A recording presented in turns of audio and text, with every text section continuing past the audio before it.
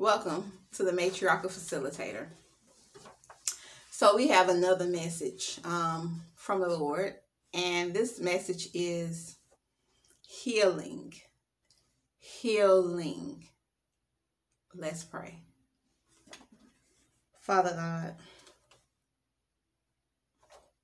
Lord, we come before your throne of grace and mercy, Lord God, saying thank you, O Lord, because you are a healer, Father God. Yes, you are. Lord, we are looking to be restored, Father God. And we know that you can do it, Lord God. So we submit ourselves to you, Father God, for healing to take place. Total healing in Jesus' name. Total healing, Lord God. I say a special prayer for those right now, Lord God, that are hurting, Lord God, that need to be healed, Lord God. That inner child, Lord God. That inner hurt, Lord God. That struggle, Lord God. Lord God, I ask right now, Lord God, for total healing in Jesus' name. You are worthy, Father God, and I know you can do it, Father God. I thank you and I call it done in Jesus' mighty name. Thank you, Lord God. Thank you, Lord God. Father God, I pray right now for children, Lord God. Lord, watch over our children, Lord God. Keep a hedge of protection all about them, Lord God, as they go to and fro, Father God. Thank you, Lord God. Lord, I pray for families everywhere, Lord God, right now in Jesus' name. Heal hearts, set minds free in Jesus' name.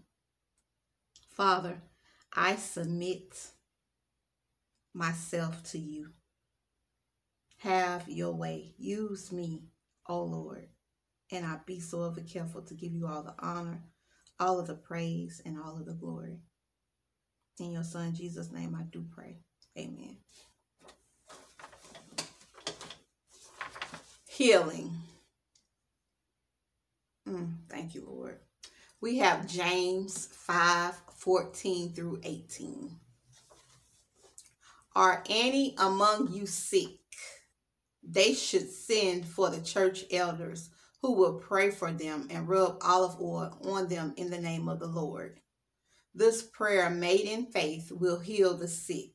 The Lord will restore them to health, and the sins they have committed will be forgiven.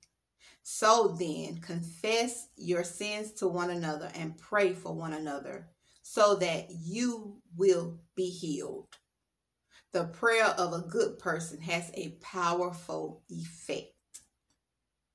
Elijah was the same kind of person as we are. He prayed earnestly that there would be no rain, and no rain fell on the land for 3.5 years. Once again he prayed, and the sky poured its rain, and the earth produced its crops. We also have 1 Corinthians 12:9. One and the same Spirit gives faith to one person, while to another person he gives the power to heal. We have Mark 5:30. And immediately Jesus, perceiving in himself that power from him had gone out, turned around in the crowd and said, "Who touched my garments?"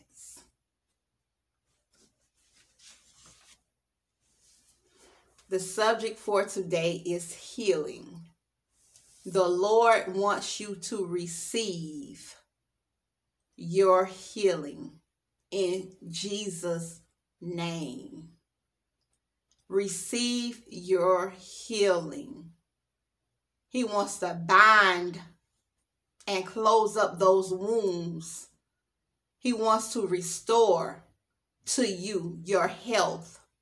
He wants you to be renewed and rejuvenated, to be able to go forth in that thing in which he is calling you to, and healing is a part of that. Receive your healing today in Jesus' mighty name. Receive it. It is yours. Receive it by faith, my brother, my sister. Receive healing in Jesus' name.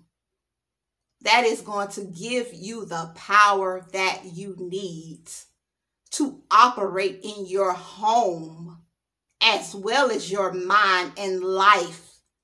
That healing is a restoration power to you, where you will be able to conduct yourself as Christ has called you to conduct yourself. But healing must take place.